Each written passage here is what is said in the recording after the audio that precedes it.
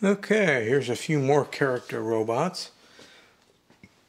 This one is Billiken, again. Dated 1990. So this is what, 2021? So you add another 10 on that, so it's like 31 years old. It's all tin with the exception of the head. You got the Billiken mark and some writing there.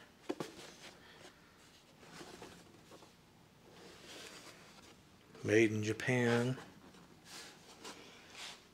And I don't remember if it's ever been wound up before. So, walking with swinging arms. And I gave it 2.5 turns of the key. It's actually not a bad runtime for only 2.5 turns. I didn't want it to continue on forever. Super Robot. This is something newer, I think. Made in China. Not going to be any sort of date or anything on the box to help. But it is all tin. I mean, the only plastic parts on there are his nose and the top of his head. It actually has some weight to it, which is surprising for a China toy. X25. I don't know. Give it a couple of turns there. It's got good swinging arms. Walking.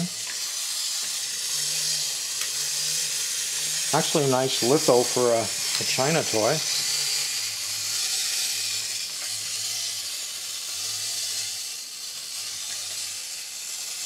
The on-off switch was there in the front.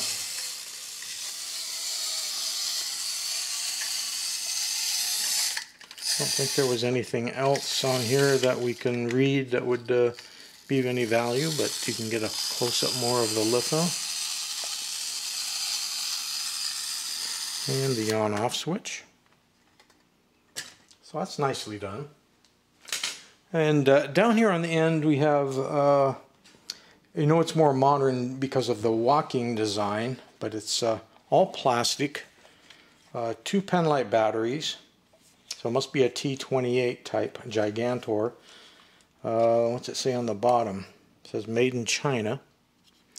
But you can see you have the rubber pads in the front and the free spinning wheels in the back. So it's supposed to be that type of walking mechanism where when the foot is taking a step, the toe should be lifted up so it can roll on the wheels, and then when the foot's done going forward, the foot should tip so that these grab so the next side can then roll.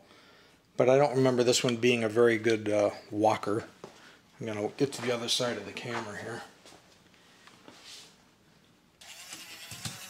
Just a nice quiet, ooh, he's not very stable. I'm going to hold the top of his head so you can see the foot action that I was trying to describe.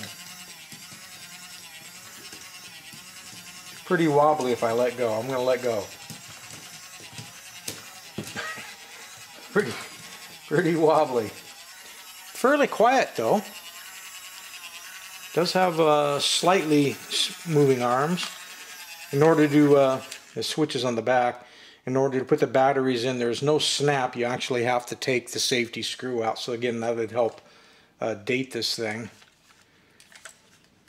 So obviously it's 20 years or newer, I would say. So there you have it. See if we can find a few more of these oddball